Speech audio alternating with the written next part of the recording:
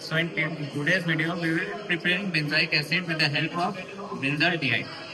So in today's experiment, we will be needing some amount of KMnO4, some amount of sodium carbonate, one test tube holder, one beaker, and concentrated HCl. First step, we have to take solution of KMnO4 with distilled water only and pour it either in beaker or conical flask. And we have to boil it. So we will keep it for boiling in water.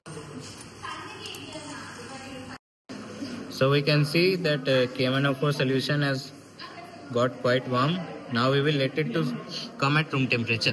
So we can see KMnO4 has come to room temperature. Now we have to slowly add sodium carbonate in this solution.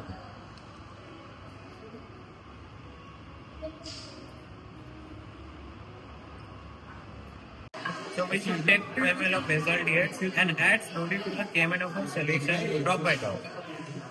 Like this, slowly we can add, then again we have to mix little. Like this we can add. We can see after adding benzaldehyde, color has become white. Now we have to use filter paper after warming it. We should keep it for some time to become warm. Then we will do the next step.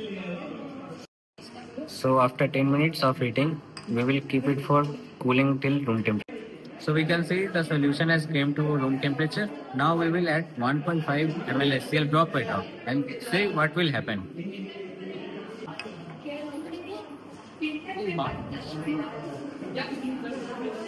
So after adding HCl, we will add some ice in it to get more condensed form. So it will be actually easy for filtration. So after adding ice, we are supposed to filter it and observe the solution what we get.